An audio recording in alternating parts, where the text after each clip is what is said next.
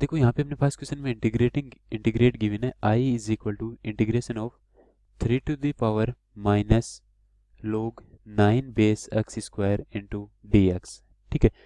तो log में हमारे पास एक प्रॉपर्टी होती है a log b हो, तो इसको हम लिख सकते हैं log b to the power a, यानी कि जो मल्टीप्लाई में जो a है वो b की पावर में चला जाएगा। ठीक है,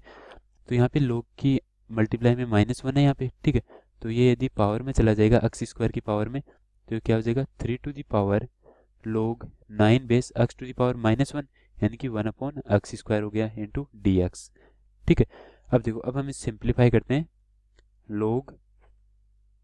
9 एक्स स्क्वायर को, इसको हम लिख सकते हैं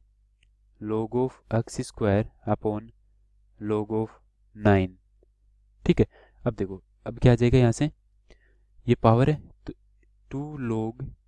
x, और इसको हम लिख सकते हैं 3 स्क्वायर, और 2 इधर आ जाएगा तो आ जाएगा 2 log 3, तो ये इससे कैंसिल आउट, तो वापस इसको हम लिख देंगे log 3 बेस x। ठीक है, यानी कि हमारे पास कहीं भी log a upon log b हो तो इसको हम लिख सकते हैं log की प्रॉपर्टी से log b बेस a। तो देखो log x अपॉन log 3 है तो log 3 बेस x। ठीक है, तो अब इसकी जगह क्या आ जाएगा log 3 बेस x, तो I is equal to log 3 to the power log 3 base x into D x. देखो 3 log 3 बेस x है, ये हो जाएगा 1, तो डायरेक्ट हमारे पास I इज इक्वल टू आ जाएगा x इंटू डी एक्स, ये इंटीग्रेशन, तो इसका इंटीग्रेशन हो जाएगा एक्स स्क्वायर बाई 2। सो यहाँ पे ये 1 अपॉन एक्स स्क्वायर है, तो यहाँ पे 1 अपॉन एक्स का होल स्क्वायर, तो 2 यहाँ पे आ गया, तो ये 1 अपॉन एक्स, तो यहाँ पे भी 1 अपॉन एक्स आएगा और 1 अपॉन एक्स आएगा, तो 1 अपॉन एक्स का इंटीग्रेशन होता है हमारे पास 1 अपॉन एक्स का इंटीग्रेशन होता है ln x। ठीक है, प्लस इंटीग्रेशन कांस्टेंट c,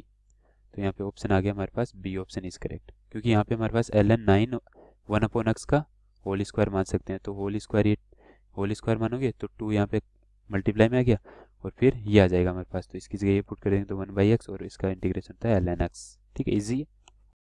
है।